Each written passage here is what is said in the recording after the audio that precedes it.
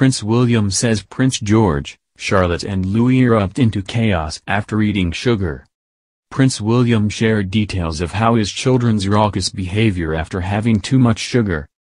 The Duke of Cambridge was talking with Flight Sergeant Gemma Thompson over video call about his children Prince George, 7, Princess Charlotte, 5 and Prince Louis, 2. The conference marked Remembrance Week, with William joined by veterans to discuss paying tribute to Britain's fallen soldiers. The Prince and Kate, the Duchess of Cambridge, have previously discussed how much of a handful their children can be at parties. When FLT Sergeant Thompson talked about her son getting to eat a lot of cake on his birthday, which was on Remembrance Sunday, William cracked a joke about children and sugar highs.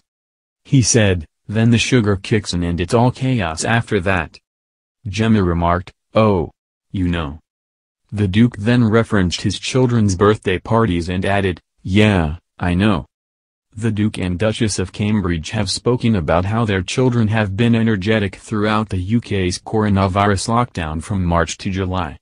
When William visited Smith's the Bakers, a family-owned bakery, he told the owners about how George, Charlotte and Louis have all been busy in the kitchen throughout lockdown.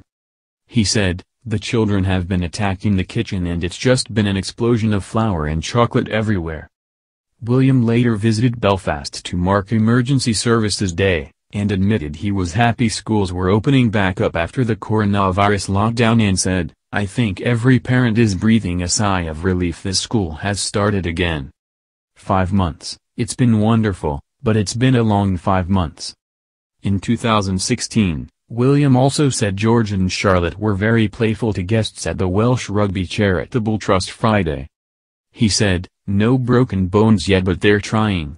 Running around, pushing things, jumping. Please tell me it gets easier."